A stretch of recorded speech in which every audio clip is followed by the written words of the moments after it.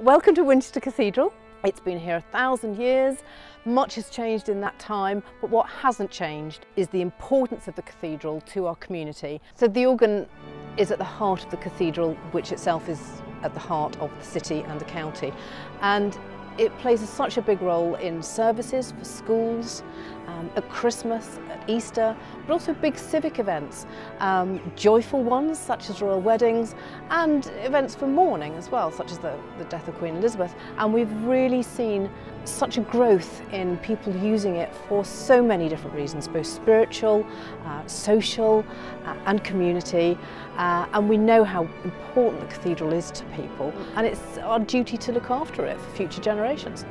So this organ was last rebuilt in 1988 and has been in absolute constant use since then, and we're getting to the stage where it's just beginning to get a little bit unreliable. This whole console is going to be revamped. All the 5,000 pipes are going to be coming out to be cleaned, and all in all it's going to take about 9 months from dismantling it to having it back in working order.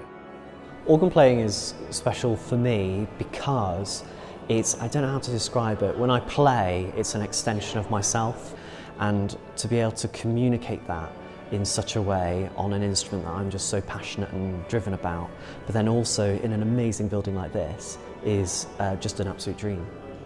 The most amazing thing for music and music making in this place, I think, is that we catch people when they're at their highs, but we can also catch people at their real lows when they've had a significant family loss, or friendship has gone, or something's gone wrong.